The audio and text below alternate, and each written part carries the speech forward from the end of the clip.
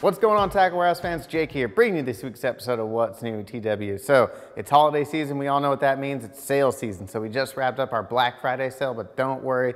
We got the 25 days of savings sale starting just in a few days. So starting from December 7th all the way through January 8th, we're going to be releasing new items every day. So there's a new deal that's going to come up every day, and you're going to be able to cash in on some savings. And it goes all the way past Christmas so that everyone's got a chance to burn those gift cards that we all get for presents at the end of the year. So make sure you stay tuned to the 25 days of savings sales, new deals every day. So getting into some wintertime fishing gear, we got a few things for you today. The first one, we got a new highly anticipated reel from Shimano. This is the new Curado 300.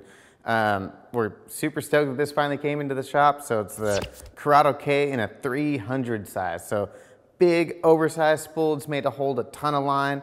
You know, if you're throwing big swim baits, even big crankbaits, Alabama rigs, anything of that, you know, large caliber lures, looking for trophy caliber bass, this is the reel you're going to want to have. It's got a ton of power. Myself, I'm a huge fan of the old green Curados. I got a couple of them. They're probably some of my favorite reels of all time.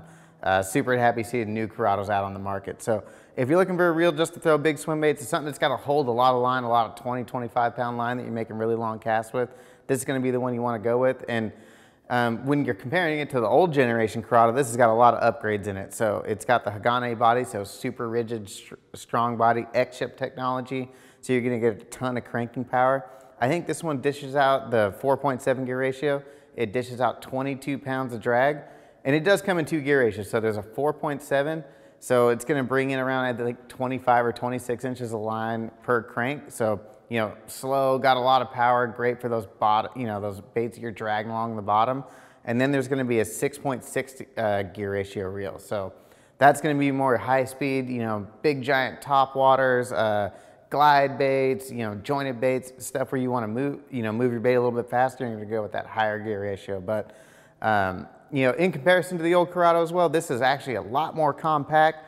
It palms really easy. It does not feel like a 300 size reel at all. And it's extreme for how big it is. It only weighs 10 ounces. So you don't feel like you have a giant weight on your rod. This is an awesome reel for big lure applications. So check out the new Curado 300 from Shimano. Next up, got a couple of lures here for you today, or a couple terminal pieces. This first one is from Gamakatsu. This is the new Jika rig. So we got the Jika rig weights a few months ago that you can just attach on any kind of hook, but now we have the full system. So comes with a Gamakatsu Superline hook that's fully ringed. It's got a welded ring on there where you tie onto. So that weight is able to freely swing, and then this hook's able to freely swing as well. So this is just a little bit different technique. It's actually really popular in Japan, and it's just a little bit different than a Texas rig. So you're gonna get a little bit different action. This weight's just gonna allow your bait to slip in and out of cover. And then when you go to set the hook, you're not gonna pop that weight through the fish's mouth like you would with a Texas rig. So just a little bit different technique. I've actually already got one of these tied on for this weekend, specifically for a lake I'm going to. It's gonna work perfectly.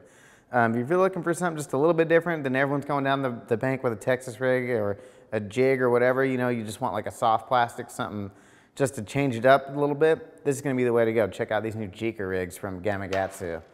And then another little terminal piece we got the new 3X treble hook from Trokar. So we all know Trokar makes the sharpest hooks in the industry. They got that 3-sided surgically sharp point that is just sticky sharp. I mean, it takes barely any pressure to get these hooks to penetrate, but now they've got a 3X treble. So if you're looking for a treble that just got more power, it's not gonna bend out on you, this is gonna be the one you wanna go with. As you can see here, when you're looking at it, it doesn't look like a normal 3X treble. It's not a super heavy wire. It's just made out of a stronger wire.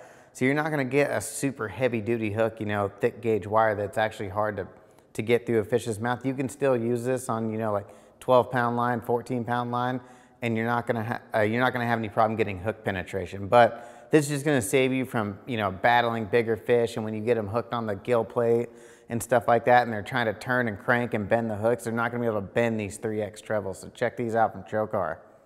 Next up, we got a new little worm from Chompers. So we got the new Chompers drop shot worm. So wintertime, we all know we gotta go down to finesse tactics. This is gonna be a new worm that you wanna have in the arsenal.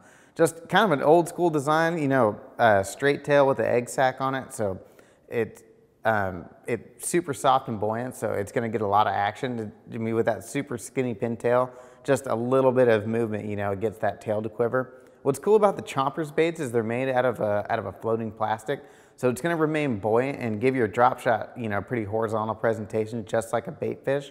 You can use these on real small shaky heads, darter heads, all those finesse techniques that we gotta use in the wintertime to get bites. This is gonna be a worm you wanna throw in your tackle box and use. It's also loaded with their salt and garlic scent, so you know, you're gonna get more bites, it's gonna trigger more bites. Fish are gonna hold on longer once they bite it, which is crucial during the wintertime. You get those really, really light bites that you can't feel all the time, and they're gonna hang on to this to give you more time to set the hook.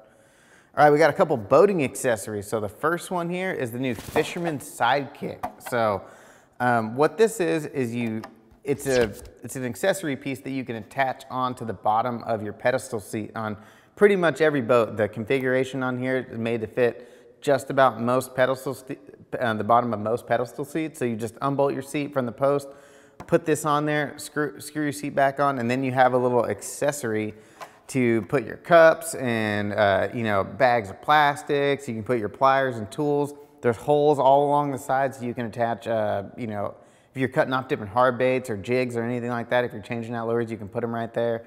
You know, if you got your dad on the back and it takes him a long time to get in and out of boat compartments, just, you know, leave him some lures and some worms up there and he'll be good to go for the day. Just cool accessory, just to allow you to not have to go in and out of your boat compartment so often. You keep your necessary stuff right there on hand. Another one we got here, you might have seen from TV.